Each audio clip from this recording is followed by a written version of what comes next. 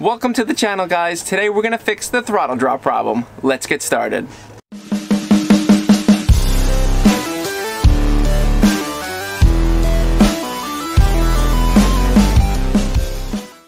Have you ever gotten the problem where you push the throttle forward and then you start seeing you're getting a little slower? You take a look at the tach and what you're noticing is that it's starting to drop a little bit, sometimes by 100, sometimes by 200. The reason why that is happening is that the throttle levers are a little loose. There are two ways to fix this. There are actually tension screws on the back of this housing here, which I'll show you in a minute, or we can fix the problem that's going on the inside. Grab a flathead screwdriver and pop the cover off from the side. Here are your adjustment screws on the ends. To loosen it, you're going to turn it counterclockwise, and to tighten it, you're going to turn it clockwise. As you're doing this, move the throttle levers forward and back, and you'll find that sweet spot that you really like. But for now, we're going to remove the cover, and we need to take off these two screws. Once the cover is off, take out these screws, and you'll be able to pull out the entire assembly. Before taking it out, push these two buttons on the side and pull the levers backwards. By doing this, you'll disengage the bucket cables from the levers. Now that they're back and out of the way, you'll be able to pull straight up on this thing and pull it out to the side. Now that we've pulled it out, we have to take out 3 more screws to separate the sides. There's one on this side and there are 2 more on the other side.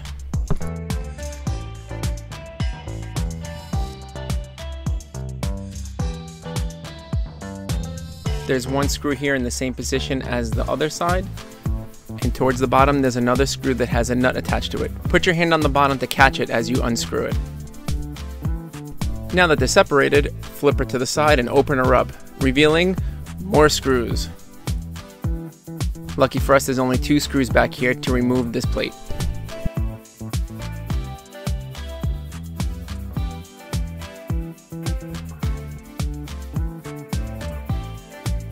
So what's happening here is that when you move the lever back and forth, this piece wiggles in between here.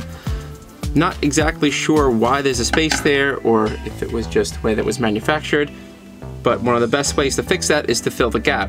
So believe it or not, one of the best ways is with a hose clamp, stainless steel clamp. If you can get it to wedge right in between, just like this, it doesn't interfere with anything, and it'll take up that little bit of gap that's in there.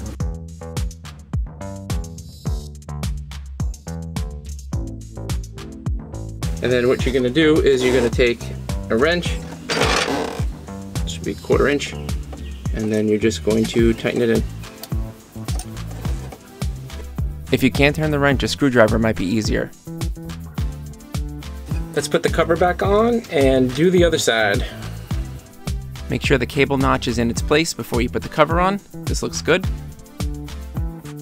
While you have it open, you can use this opportunity to re-grease any of the mechanisms that are in here.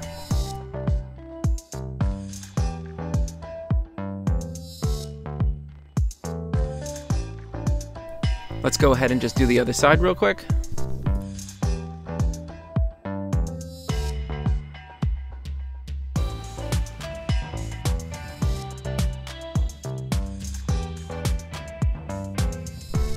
Okay, let's put these back together and close her up.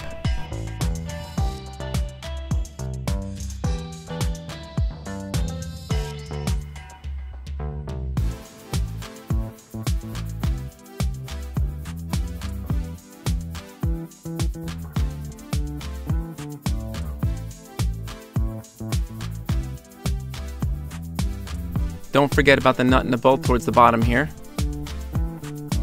You can use your finger and just hold it in place, and then screw it from the other side.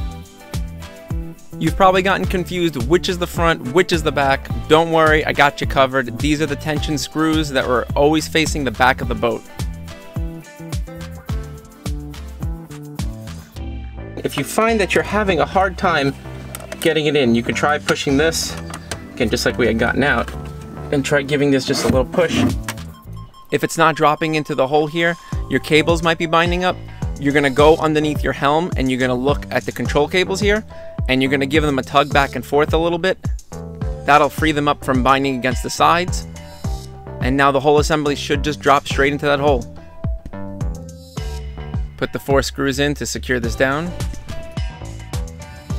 Now we replace the cover.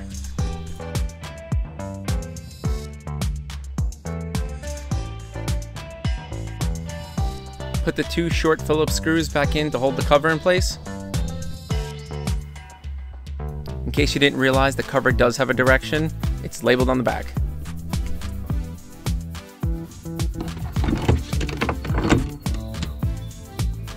Well, that was the easiest thing I've done on this boat so far. If you liked it, give a thumbs up, hit subscribe, leave a comment down below if there's anything else you guys want to see, and I'll see you all in the water.